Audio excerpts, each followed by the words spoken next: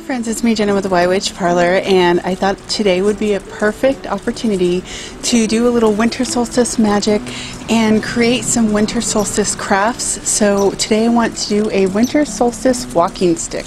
To celebrate Yule, I like to take winter solstice walks.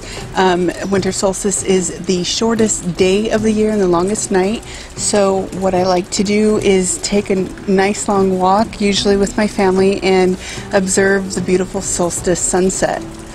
So there's many different crafts that you can do for winter solstice, like making a wreath for your head or any kind of ornaments for a Yuletime tree. But something that I've been wanting to do for a couple years now was make a walking stick that I can use to celebrate the winter solstice and the turning of the seasons. So today I thought it'd be an excellent opportunity to come outside. Well, although it looks very cold outside, it's actually pretty warm, and if it sounds like rain, that's actually all the snow melting because it's about 48 degrees outside. For me, it's an excellent temperature. I love it, and when I work magic I tend to get really hot because I start emitting a lot of energy. So the nice cool air kind of brings me back into my space and lets me feel alive. So to make a winter solstice walking stick, it's very fun craft that you can do with your family members, especially if you have kids. And so the first thing you need to do is gather a nice walking stick, something that you can find in a nature walk, preferably not something that you need to chop down. I create my space today with some frankincense. It's kind of a sun herb. It works to harness the energy of the sun. So since the winter solstice has a lot to do with sun energy, we kind of bring that energy in. It's the birth of the sun as the sun does return, and we're going to start getting shorter nights after the solstice. So the next thing you want to do is gather all these natural earthy things that will biodegrade. Basically, if you throw it in the forest, you know that it's going to biodegrade. It's not going to litter. But you know, it's something also nice that you can keep. You can hang on a wall or use it year after year, maybe just freshen up your supplies. So also you're going to need to gather some pine. You can get different kinds. You can get balsam fir, some pine. So here I gathered things from a yard and my local nature walk reserve. So you can gather some things. And then I pre-bundled some of this stuff because I find it a little easier just for being on camera, but I got some more stuff from the local nursery. They usually have holly and other things pre-cut, so you can get that there too.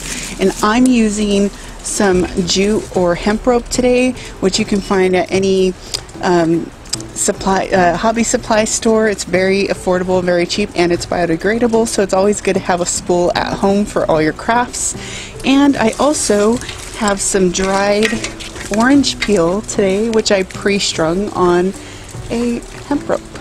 And I did that so I can conveniently wrap it around the stick. Another thing you can have are scissors, obviously, and you're going to need some incense and a lighter.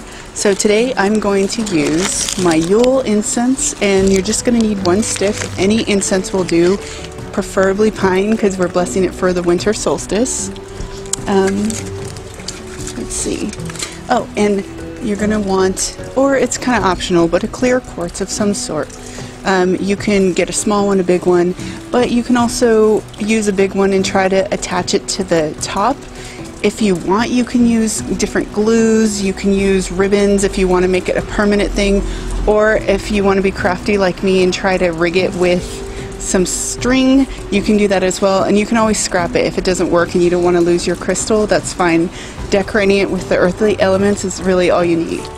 So after you have all your elements gathered, all you have to do is start stringing them on. And to do that, you take your stick and you figure out what is your top and what is your bottom. So I know that this is my top, and my top has a convenient little Y area where I might use to attach a crystal. And then you have your bunches of leaves and branches, and you're really, this is very simple. You're just going to be attaching it with your string. You're going to wrap everything around it, and it's going to be nice and beautiful when you're done. And the orange slices represent the sun, so that will add some festive decor to your branch. And again, like if you have crystals, small crystals that you can adhere, maybe glue to the stick, you can do that too. You can even get really fancy, and if you have some nice linen fabrics that you don't use, like scraps, you can wrap the top to make a nice handle on your stick. So you can get really in depth with this, or you can get really simple. It could be something that you plan to keep and hang on your wall, or it could be something that you just figure you're going to use for one hike and one hike only. So yeah, just get creative with it, and we're going to go ahead and make our stick.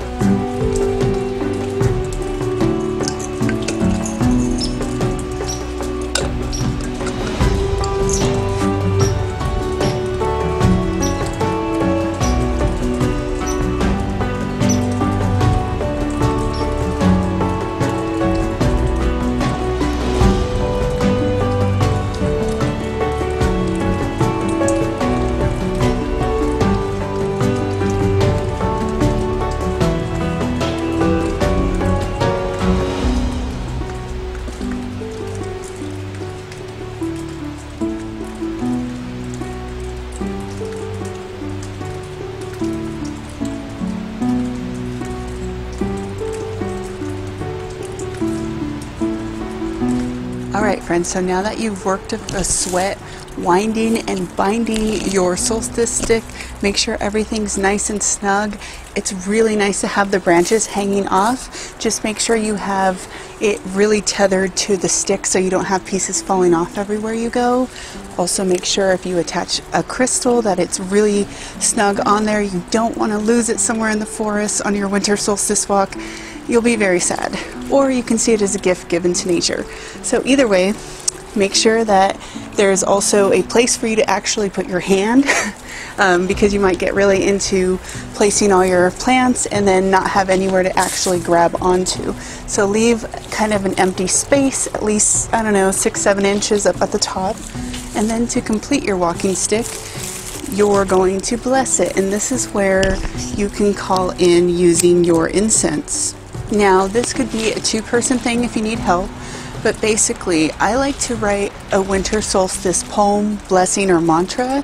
I tend to do this with all the seasons, and so you can write something, you can sing it as a song, you can say it as a mantra or a prayer, but basically you wrap the incense stick around your stick as you bless it. So you say your mantra, your prayer, or your blessing, and that is how you bless your winter solstice walking stick. Sit with it in meditation, let your incense burn down, and enjoy your new winter solstice walking stick. I hope you enjoy this video. I'll see you again on the next one. Love you so much. Bye. Happy winter solstice.